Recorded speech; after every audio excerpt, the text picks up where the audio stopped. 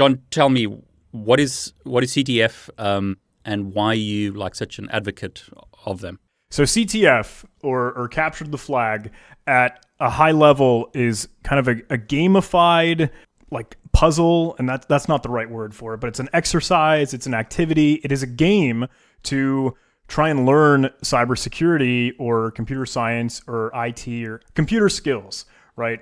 Whether it's going to be understanding web applications and web security or forensics, like memory on a computer or network forensics or host forensics. It can get into cryptography. It can get into binary exploitation and any other miscellaneous thing. There's so much out there.